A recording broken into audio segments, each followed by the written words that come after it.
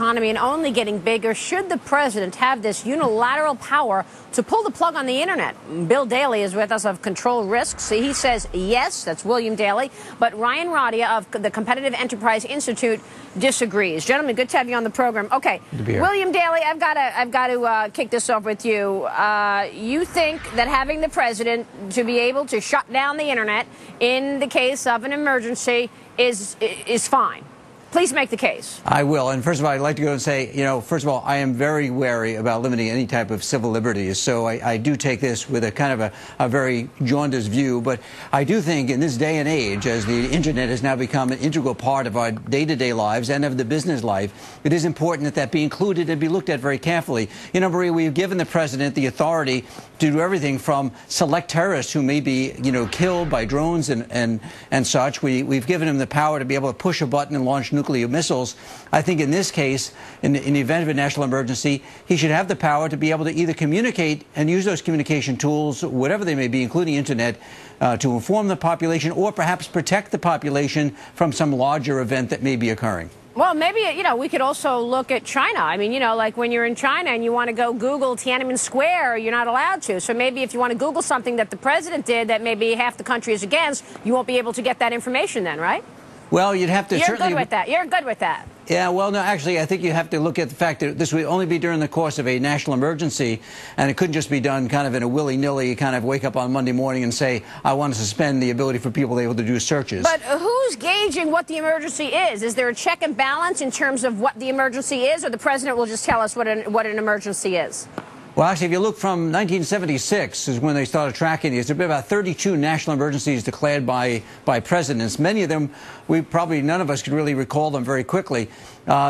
It is under the authority of the president. But as I said, we give him tremendous authority already, including the ability to be able to, interrupt broadcasts such as this for national emergencies. No president has ever had such an authority. Well, some people would say, and I would agree, that going back to 1934 in the Communications Act, is that the president had the ability to be able to interrupt communications, broadcast at that point radio primarily, television in the very infancy stages, and be able to broadcast messages or stop them should they feel as though there was some impending larger disaster at hand. Ryan, you have a problem with this. Explain it to us. Make the case. We can debate whether the president had the authority or not. No doubt this president and his predecessors have exercised a range of powers that are beyond their constitutional authority, but this is just the latest in an unprecedented series of power grabs. It's precisely because the internet is such a critical network at the heart of our economy that private companies who collectively own these networks need to be taking the lead in deciding what resources to prioritize. Giving the president vague powers where there's no clear grant of congressional authority to decide if there's a national security crisis that justifies taking over private networks is very worrisome, especially because there's no meaningful judicial review. A company cannot challenge an order by the president that says, here's an emergency, you're a quote-unquote critical infrastructure network. This is a complete affront to the Constitution and the basic principles of rule of law.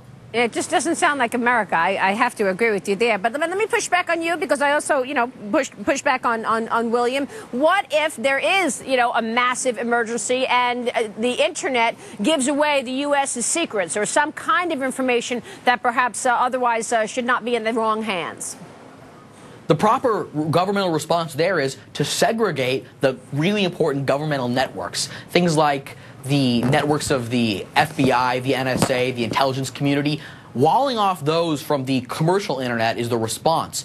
People are going to be using the internet in an emergency to be communicating to their loved ones, to figure out what's going on. Crippling that infrastructure by having the government step in and assert emergency is actually going to make us less safe. It's going to make our ability to recover from a disaster less resilient. It's the wrong approach.